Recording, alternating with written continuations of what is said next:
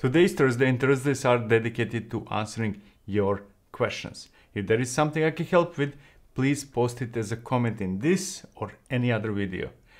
Channel members have the preference, so you might consider joining.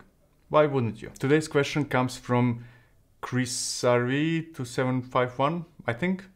It is about GitOps. Actually, it's not a single question, but multiple ones, all related to organization of GitOps instances.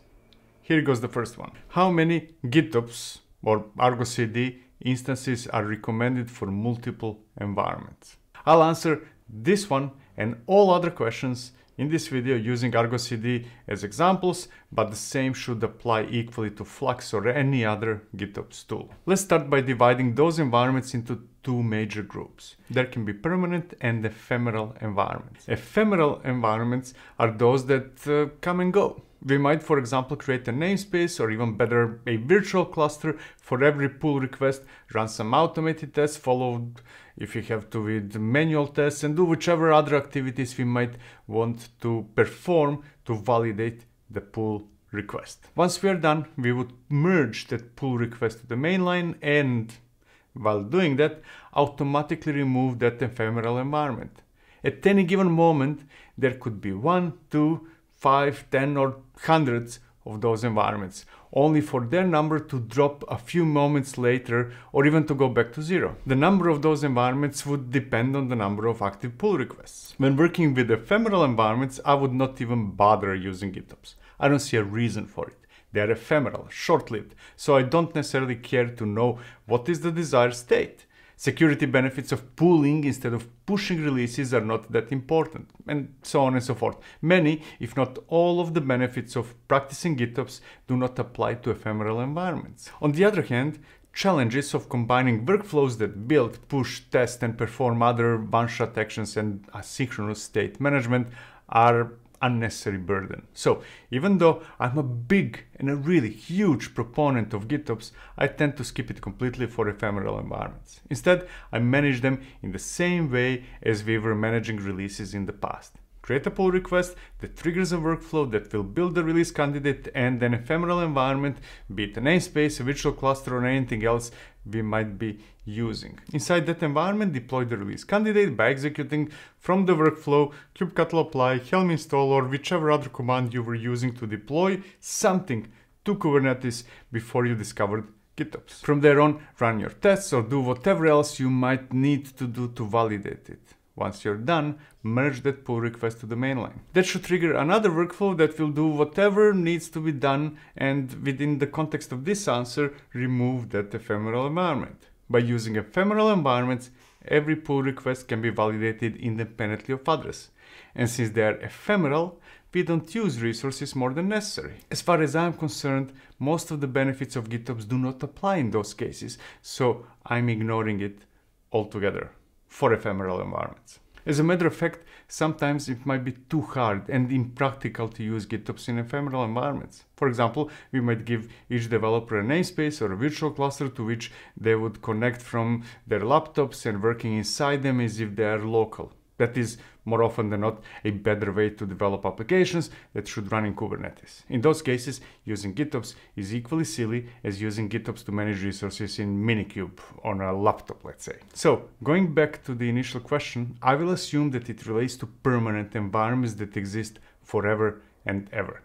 That would certainly be production, but can also be pre-production. More than those two is often a sign of not being able to leverage ephemeral environments. Nevertheless, what I'm about to say applies equally to any number of environments as long as they are permanent. Actually, I think that within GitOps context, environments do not matter. What matters are clusters. Production environment will most likely not be in the same cluster as other environments, yet we might have production in one or many clusters. Even when there are multiple environments in the same cluster from, let's say, ArgoCD perspective, they're all the same, except that we might have different ArgoCD projects, one for each environment. In any case, the question about ArgoCD or Flux instances is mostly related to clusters, not environments. So I will imagine that there are staging, pre-production, and production clusters, for example. On top of that, we have different repositories where we keep stuff. I won't go into details how to organize those repositories since I already covered that in one of the previous AMA videos. Look it up if you missed it. There could be branches or directories instead of repos. The logic is still the same. Each of them contains the desired state we want to have in one or more of those clusters, or if those clusters act as control planes elsewhere. Now we're finally coming to the actual question. How do we manage all those clusters with GitOps? Where do we put ArgoCD or Flux instances? One option is to have a single ArgoCD instance in one of those or a dedicated cluster. Let's say that it is in the production cluster, for example.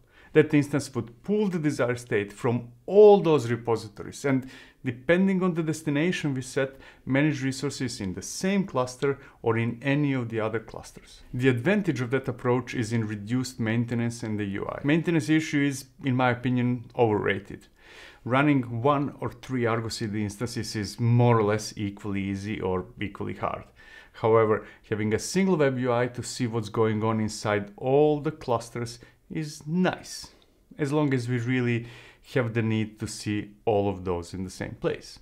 I don't believe that's important since those clusters represent different environments and we rarely need to correlate runtime data from them. I don't believe that is important since those clusters represent different environments and we rarely need to correlate runtime data from all of them. The major downside is security. One of, in my opinion, major advantages of GitOps is that it is pool-based model.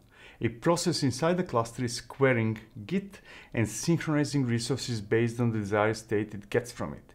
If those resources are inside the cluster where ArgoCD is running, we can completely lock that cluster to any outside access. We can set it up so that nothing gets in.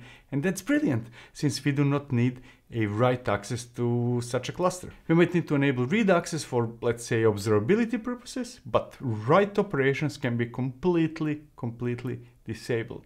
However, if we have an ArgoCD instance that manages resources in other clusters, then we do need to give it access to those clusters, and by doing that, jeopardize security. The alternative is to have one ArgoCD instance in each cluster. We can configure one to watch one repository, the other to watch the other repository, and we can, for example, configure the third to watch multiple repos. In some cases, we might even choose to have two clusters be exactly the same, in which case they would be watching the same repository. I personally prefer the latter method. It is more secure and more elegant. However, the answer might change at the large scale when both approaches result in mostly downsides. If you would have dozens or even hundreds of clusters, maintenance of that many ArgoCD instances might become an issue. Having separate UI for each might be too much. Yet, at such a scale, security downsides of having a single instance manipulating all those clusters might pose a risk as well. Not to mention that such an Uber instance might suffer performance penalties. In those cases, I don't think that open source ArgoCD offers a viable solution, and you might want to look for a solution designed to run at scale securely. In that case, you might want to consider a quit. Okay, that was the first one. And here are a few other questions from Chris Ari 2751, which I might or might not have answered. Let's see, is one ArgoCD instance enough? One ArgoCD instance might be enough, but I recommend one in each cluster, no matter how many environments are in that cluster. Once you reach scale, when the number of clusters is double or triple digits, you might want to consider a solution that goes beyond open source ArgoCD. Until that moment, I recommend one ArgoCD instance in each cluster. Next one is, should you separate prod and non-prod? The answer is yes, you should. Keep production in a separate cluster from other environments. If you want to save on cost, you can have only two clusters, one for production and one for everything else, whatever that is. Just don't keep production and non-production in the same cluster, since the purpose of non-production is, among other things, to deduce that it is safe to promote something to production. If possible, keep production as the only permanent environment and everything else as ephemeral environments. If that is too much of a stretch, you can have a production-like permanent environment, but there should be no need for more than that. There's more. Should you separate GitOps ArgoCD instances per team or per namespace? Separate them per cluster. ArgoCD has a mechanism to deal with permissions if that's what you need. There are also other ways to prevent one team stepping over the other if that's the concern. Here comes the last one. Is there another recommendation if you want to use Argo workflow or Argo rollouts? Here it goes. Use Argo workflows for one-shot actions like building, testing, etc., etc. Use Argo rollouts for progressive delivery like canary deployments. Use ArgoCD for synchronization of the desired state stored in Git and Kubernetes clusters. Most likely, you should use all three of those, and then you should add Argo events to trigger Argo workflows when runs should be executed on events other than Git commits. So thank you, ChrisRe2751, for your question. I really hope I managed to answer some of them, if not all. To everyone else, feel free to ask your questions in comments and consider joining the channel. There will be another round of answers next week. Thank you for watching. See you in the next one. Cheers.